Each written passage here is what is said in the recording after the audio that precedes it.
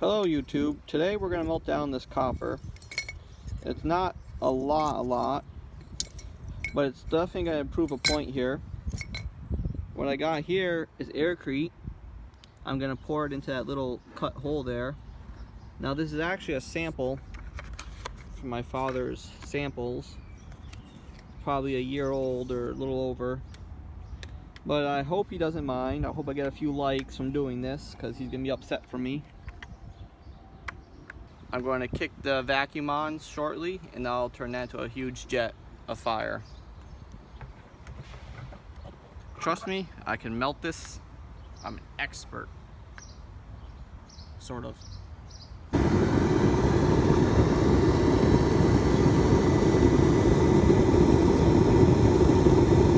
That's the orange that we're looking for. Too hot to get any closer.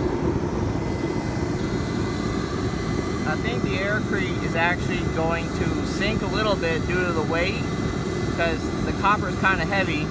Even though it's molten, it's still kind of heavy. So it's going to crush the Airkrete just a little bit. I don't know if it'll melt through it. I'm assuming it'll probably go a little bit, but then it's going to cool off, and it's really not going to like melt to the bottom. At least I don't think it'll melt to the bottom.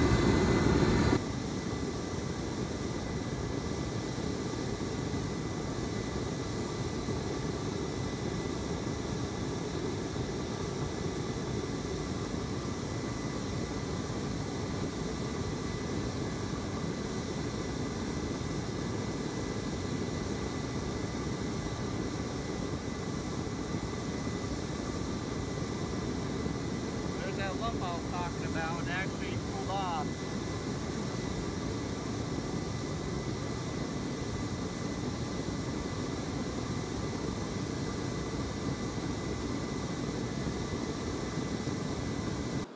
The tunnel I'm about to discover was actually created by someone sticking a stick down into the Airkrete. I completely overlooked it before I started the experiment.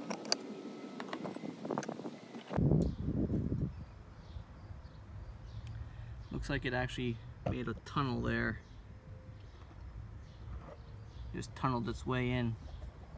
If I could stand in the light to let this adjust. Yep, looks like a tunnel. Ooh, that's still red hot. Just stand back at a distance and use the zoom feature. That's definitely a tunnel. Okay. The thing is, when we say Airkrete doesn't burn, we mean it doesn't ignite. So clearly, that did not ignite it. Not even a single smoke has come off of this yet. Okay, this had a full day to cool off. And it turns out this bucket was one of my father's experimental buckets. I'm not dead, but he isn't happy. Ah, well, I'll get over it. Now I'm gonna get in closer here. You can see where the molten copper dripped down the side. You got a little pellet right there.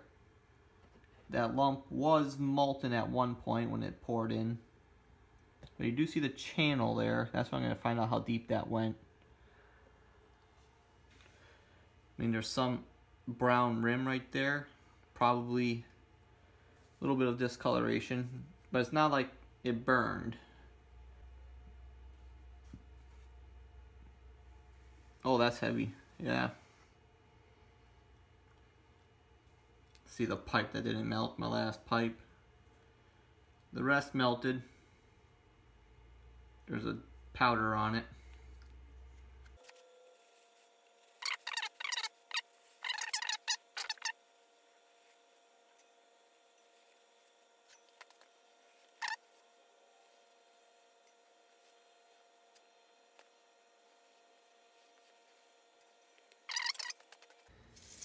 I'm going to vacuum up the dust. I'm going to edit out the noise here.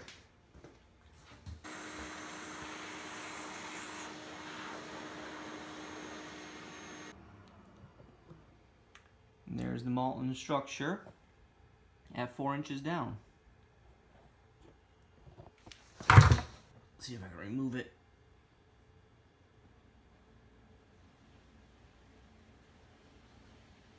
Oh yeah. That came out in an interesting shape. That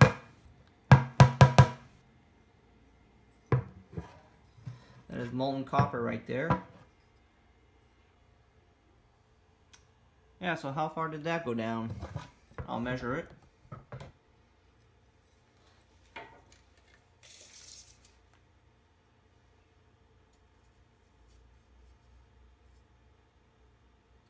Another 4 inches. I might be hitting something in there, but it was down like this angle. 5 inches. Oops. Roughly 5 inches. It had that top part that was, it was angled like this, if you recall. So 5 inches. I'm gonna dust this off and we'll take a closer look at it.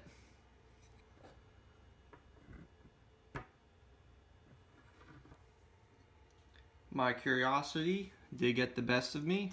I tried to bend it to see if it would bend, and it broke. It feels a little hollow, a little light. I'll probably break another piece here. Yeah, hollow, very brittle. This chunk, however, is very heavy. Very, very heavy. If I would have did a little better job melting it down, I guess my confidence in melting this was a little overstated. I'll have to definitely run this experiment again, but I'll actually get the full molten metal. I mean, this was a chunk of extremely hot metal. It was molten right up until I let it blow out. So it wasn't too much cooler than its melting point. I just, really dumb. My bad. Yeah, I went to clean the copper off so it looks better. Oh, did I show you the nice green disc? It's like a rainbow color in there. Very pretty. Alright. Now where's an Airkrete burn experiment? Here, let me grab a sheet that I had cut here. Nice corners, huh? I think I ruined enough of the product. My dad's test sample here. Now this penny is actually copper coated. Everyone thinks it's pure copper, but it's a US penny, copper coated.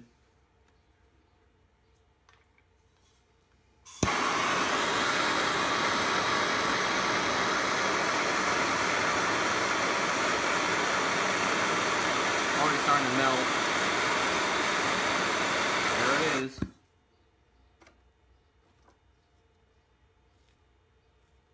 But as you see, it's silver inside.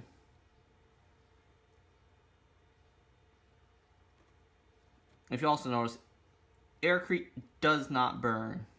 In no way, shape, or form did this ever cause a fire. Despite the extreme heat, there was no flames, no smoke. It is literally fireproof. There's nothing you can do to this that'll ever make it contribute to a fire. That's still molten. What is it, zinc in there, I think it is? Yeah, I think it's zinc. But the pennies are just copper coated. I could still pick up this piece of Airkrete even though you saw it get red hot. Melted a penny on it. It doesn't transmit the heat. It's an insulation. Still molten. Well, the heat isn't going anywhere. It's because the product isn't really absorbing the heat. Make sure to subscribe and like. I'll do some more experiments like this. Hopefully I'll be more mindful of my father's test samples. That was pretty mean of me. Melted copper, melted penny. This is obviously now some sort of copper alloy because there's no more copper in it. Even though it once was a penny, it's now more like an alloy because the two metals melted together.